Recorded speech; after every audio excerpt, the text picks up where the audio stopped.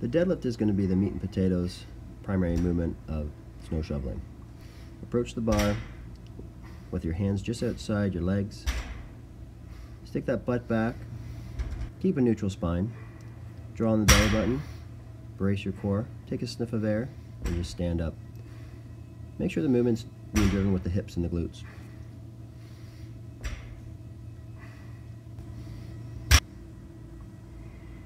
Supersetting with some front support positions or push-up position exercises helps activate the anterior core.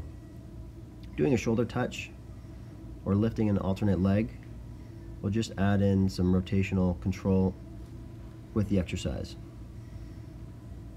Keeping the same position as in the top of the deadlift. Keep the tail tucked, glutes activated, and control your breathing. Mountain climbers or hip extensions, again, just for more variation and degree of difficulty.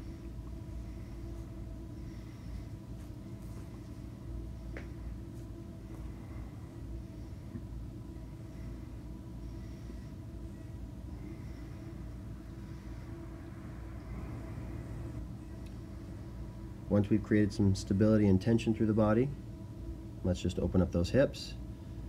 Take a half kneel position, place your hands on top of the thigh, press slightly just to activate the abdominals, squeeze your glute, and lunge forward. The only spot you should feel this stretch is in the front of the hip. If you don't, then you're probably moving into your back.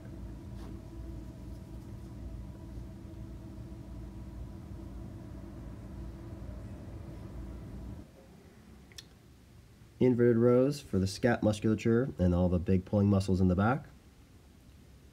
Again, if you look at the body position, it's the same as the push-up and it's the same as the top of the deadlift. Ring rows is an alternative if you have them available to you.